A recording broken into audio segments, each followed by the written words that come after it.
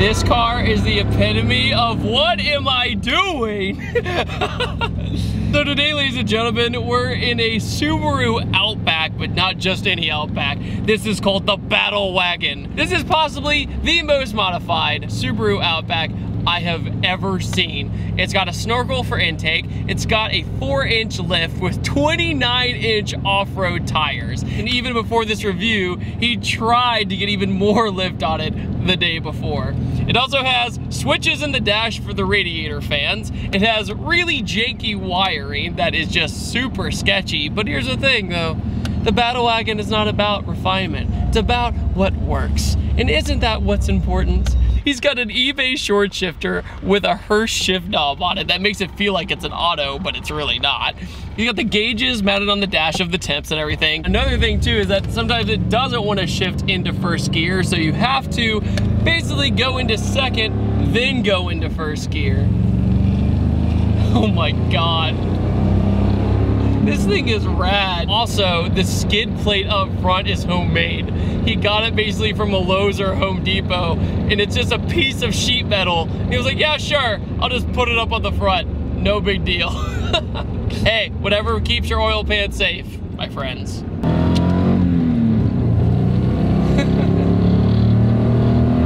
I just was eye level with a Dodge Ram 1500. That makes no sense to me. He was on his way to Import Alliance one time, and the fender on the right got hit by a deer. So he was just like, let's just put a camo fender on it because why not? Also, when he learned he was gonna do this video, he was like, I gotta have a nicer steering wheel. So he just randomly put this Nardi wheel on it, which now makes it so the blinkers don't auto turn off. So I have to do that manually. So that's really not that big of a deal for a nice Nardi wheel. I literally feel like a superhero in this thing. I feel like it can do anything. I could feel like it could climb on anything. When you start to get up to speed though with the off-road tires, you get the tire noise and everything, and it also starts swaying a little bit. This also has a boxer motor in it, just like every other Subaru for the most part. But here's the thing, he was so cheap to not buy an oil catch can. He got a normal paint can and a sponge as his catch can. And I asked him, well, does it work? And he goes, it does work. And I'm like, well, then that's all that matters. So the first thing I noticed about the BATTLEWAGON is nothing but smiles. Everywhere you go, everyone's giving you thumbs up and smiling and asking, what's that weird thing that's mounted on the side? Is that your exhaust? No, that's not your exhaust. That's an intake snorkel. Well, what's an intake snorkel? Oh God, here we go. But the owner of this car, Austin, lives in Tennessee, and he lives right near a mud hole, and his goal was to have something that can take on Jeeps with an Outback, and also have a car that is kind of sort of near STI performance, but he just ditched that altogether because he really doesn't need to. The gear ratio in this is also kind of odd, so he has to keep his momentum up. There's no really low gear that he can just kind of drag through mud and rocks and things of that nature. So he has to keep his speed up. He says he has to go basically 11 miles an hour over everything, so he just bombs hills and bombs the mud. So I've been in a Subaru Outback before, but it feels so weird being tall. Like, that I'm looking over the hood and that there's space. Like, I'm not used to this. So Austin's also done other things to the car. He also put the bash bar up front, and he put that on himself by welding it on there. And he goes, yeah, it's not clean welds, but hey, it's on there. It also has the hella horns with the big lights up front. That gives it a ton of character.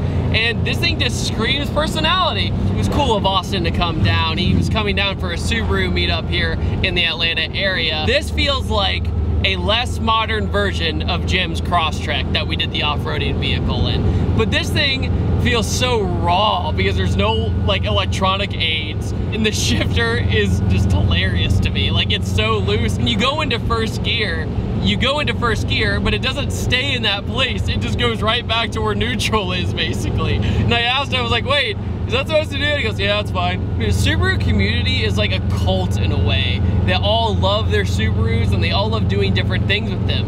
But I love when people take a Subaru and do what it's made for. This thing is a all-wheel drive off-roading vehicle that's purpose-built now. You know, when these things are stock though, They're just kind of a family commuter car that so happens to be able to have all-wheel drive. Subarus have always been known to be the rally championships, even in their family sedans and wagons. Yeah, the Subaru Outback has like a funny place in my mind. When I was riding with my dad one time in our Mustang when I was very little, when I was like 11, my friend and his mom pulled up in a Subaru Outback next to me. And he goes, "Yeah, I see your Mustang, but be jealous of our Subaru Outback, watch out." And then ever since then, I always wondered, would somebody ever make a Subaru Outback really cool and really wicked? And Austin has succeeded. This is one of those cars that he says that it breaks at least once a month, but he always goes in, fixes it. He's done everything to this car himself. It's awesome. It also has WRX brakes in the back, basically like cheap AutoZone pads on it. Up the front, it has Forester brakes with Stop Tech pads on it, so it really does bite pretty hard. This is the epitome of the saying, use what you got. If you want to modify your car, you can always find a way to make yourself different and make yourself stick out from the crowd. And with the BattleWagon, Austin has stuck out from the crowd. He also did the front grille himself. He did this nice little fiberglass piece all the way around. And he was like, "Yeah, this is my first time using fiberglass. It has some scratches on it, but not bad for the first time using fiberglass." So I applaud him for trying a new trade. That's really cool. The wiring in this car is pretty messed up. The window on my left, if I go up and down with it, sometimes he says if it rains, it just goes up and down over and over again because it doesn't know what to do. And one time he was welding and he didn't take the interior out and the car caught on fire. So that's also probably another reason why that's a thing.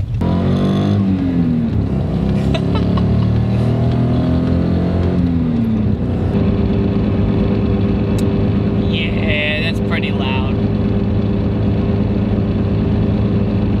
This thing's just ready to go on an adventure though, man. Like, it's got the box up top, you got the lights up front, you got the bash bar, you got the lift, you got the tires, you got everything ready to go.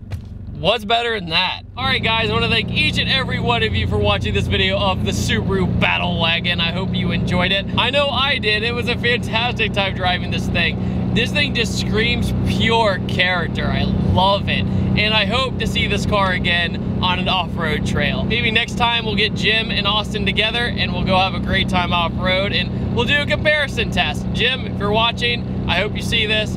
And let's do a comparison test. Let's do a head-to-head versus these two cars. Don't forget to subscribe if you haven't already. And I will see you guys next time. Take it easy. Have a fantastic day.